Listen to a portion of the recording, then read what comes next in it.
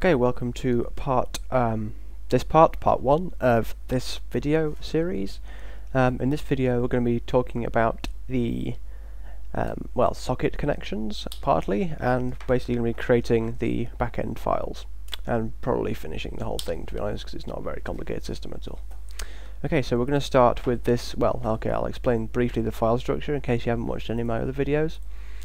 Basically, this is the root folder that we're working with, and we have this status.php file, which is just this page I have open here in my browser and in my text editor here. Inside this core folder we have an init.inc.php file, which just stands for initialization or initialize. Basically, you include it in all your files and it does anything that you want to do on all pages. In this case we're only using it on this one page, but you get the idea. Basically what this does is include the files in this folder, which are like some backend library type files. Sometimes I call this inc and lib, is what I'm using this time. For a large project there is a distinction between lib and inc. I have both of those folders. Inc are things specific to the project, and lib are things that are just sort of generic sort of PHP libraries, basically. That's what we have in here. Basically, in this library folder we have this Minecraft server file, and this is going to contain any functions for dealing with Minecraft servers. In this case it's just going to be a sort of simple function that checks if the given server is online or not. Okay, so we're going to do that first. I'm going to create this backend function. Got the file here, which at the moment is blank, so we're just going to create a new function, and we're going to call it server online, online, like so. And it's going to take two parameters. First is going to be the server, and the second is going to be the port. So just comment what this function does. Checks if the given server is online. Simple enough, fairly obvious by the name, but it's always sort of nice to comment it. And what we're going to do now is attempt to open a connection to this server. So we are going to use the fsoc_open function. fsoc_open. I'm not sure what the F stands for. It might be file, because you can treat the result as a file resource. But basically what it does is opens a connection to the given sort of server address, and then you can like write things to it, like I believe I've shown you before if you've watched any of my other videos. I believe I've shown you this function when sending HTTP post data back to our server. That was part of the Developer API series. So if you've watched that, then you should be familiar with it and what it does. But yeah, it just opens a connection to a server. We're not actually going to be using the connection here. We're just going to be checking if the connection has been successfully created. So we need to pass 5 parameters to this function. The first one is the server address, which we have in the first variable passed into this function, so that's just server. The second one is the port, which was just port. The next one is a variable that is filled with a error number, which represents sort of the error condition, which I'm just going to call that error no for error number. And then the one following that, we don't actually need this parameter, but because we need the one following it, you can't sort of skip over it. Well, I think you can pass null, but we're going to just stick with this. This is a variable that is filled with a textual, is that a word? A description in words of what's gone wrong, basically. So this error number will represent the error, like connection failed for whatever reason, and this error string will tell you why, sort of, anyway. So after that is the timeout, which is quite important. Well, actually I'll leave this out for now because I want to demonstrate why it's important. Anyway, so this function needs to return true if there are no errors, which means the server is online because a connection has been made, and false if not, so false if the server is offline. The error no variable will be filled with 0 because that means connection has succeeded, and anything greater than 0 if the connection has failed, because all the error conditions have a value greater than 0.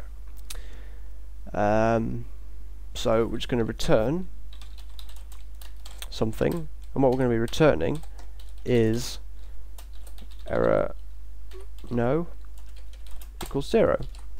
So that'll return true, because this condition will evaluate to true. That'll return true if error no is 0, and false if not. Previously I've used like this, which I've done just to make it a bit more clear, but that actually is sort of a pointless comparison. So we're just going to go with that for this part, introducing a new sort of thing. So you can do that, perfectly valid. So yeah, that's pretty much it for this function. Surprisingly simple, I did say that. So now we are going to go move on to the init file, which is going to be fairly standard as well. First thing I'm going to do is define a path variable, which is going to be what we always use, dir name file.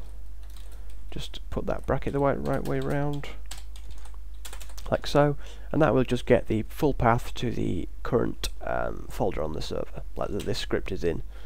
I've explained that before, so go back and watch my other videos if you don't understand that. Okay, so then we just need to include our library file. So include path variable / Minecraft server.inc.php. Okay, so that's that included. And then if we go to our status page and include this library file, like so, /init.inc.php. Then if we reload our page, you see we get an error because I have presumably spelled something wrong. Yeah, okay, that was stupid, sorry. It should be /lib. There we go. Right, so now we have no errors, which means, oh by the way, this one error is just because we have no rows in the T body, so don't worry about that. Right, so now we need to sort of, you know, make the rows of the table and check the server IP addresses.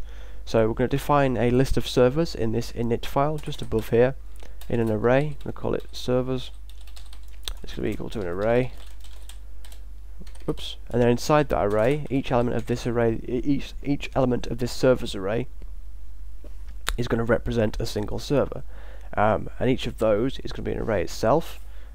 So in each of these, we're going to have the server IP address as the first parameter, element, and the server port as the second one, both as strings. So I'm just going to type out 1, 2, 6, 8, 10, because that's my local Minecraft server, and the port is 25565, which is the default. And then I'm going to copy this, paste it there, change this to that, which should be the same thing basically. For this one, I'm going to do what I did before and just make up something that isn't a, well, that won't work. Something that isn't, you know, isn't an IP address that's taken on my local network. And for this final one, I'm going to make the port wrong, like so.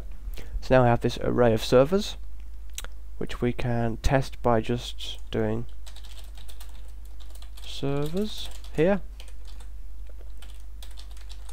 If I reload this, you see we get this array of server information. View this page source, it might make a bit more sense. You see we have this sort of array output, that's what I'm trying to say. And each of the elements is an array itself, and in that there are two elements, IP address and port, just as we defined. Was that in the screen? I don't know, but here it is anyway, IP address and port. Right, so what we need to do now is check each of those if it's online or not, and this is where I'll demonstrate a problem that exists here. So let's just check one server first. Let's check server 0, the first server, the one that is online. So let's check, well, let's just output var dump, and our function, which was server online, and we're going to pass in the servers array element 0 and element 0, which means the first element in the servers array, and then that server's IP address, and then the same thing server 0, whoops, 0, 1. If we reload our page now, you see we get bool true because that server is online.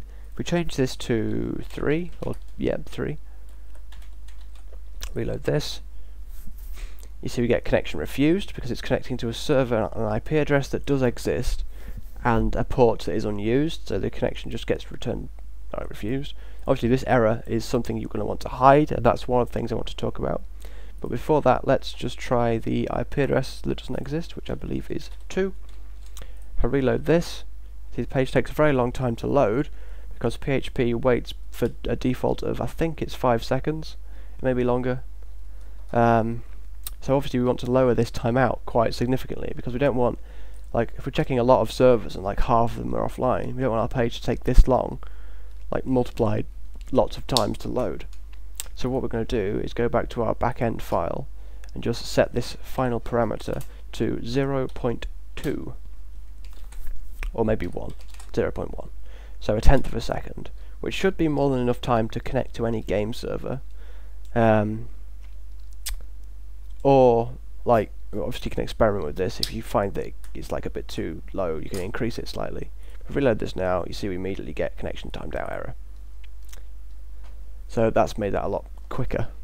And just to hide this error, we're going to set the value, well, in the init file, we're going to set the error reporting level to 0 by using the error reporting function. Oops, error. I have mentioned this function before. Oops. Oh god, right there. If you don't know what this does, go and watch my debugging series in the basics section, and I explain error reporting there. And now you see that error basically gone. There is another way you can do this by using the @operator thing here, like so, and that would hide the error. However, the way PHP handles that is incredibly slow, and you know it's bad. Don't use it. But it's there as a sort of last resort option if you need to for any reason. Anyway, let's construct our status page. Do this very quickly because I'm starting to run out of time, which is kind of annoying. Anyway, in here we need to loop over the servers, so we need to for each loop, for each servers as server. So inside this loop we now have the server basically, and inside here we're going to define this online variable as check, oh what was it called, server online, server 0, server 1, because that will be the sort of address and port. Then we're going to close the PHP block and then open a new one, and then in here we're going to do some HTML, which is just going to be the table row, 2 TD tags. I'm just going to copy those like so, and in this first one we're just going to have the server address output as you saw in the demo. So we're going to echo server 0 colon, which sort of is the standard notation for port, and then server 1, and then in this one we are going to do a check of the online thing and output in a nicer format. Do so echo, use the ternary operator here on the online variable, and if it is online, we're going to echo online, and if it's not, we're going to do offline, like so. And then just to make it sort of a green colour if it's online or offline, in here we're going to add a class to this. I've defined these up here in my style sheet, just changes the background colour. So class equals another PHP block, do the same thing, if, no, do the same thing, echo, that's it, online variable, if it is, we're going to echo the online class, and if it's not, the offline class. So if I go back to our page now and hit reload, you see we get what we started with, which is basically a list of online and offline servers. So that's how you can create a Minecraft server status page. Basically it's just this single function here. So yeah, that's it. Thank you for watching, and hopefully you found some of this useful. I will do something a bit more extensive using sockets because they can be quite fun. But yeah, thanks for watching, and join me in my next series.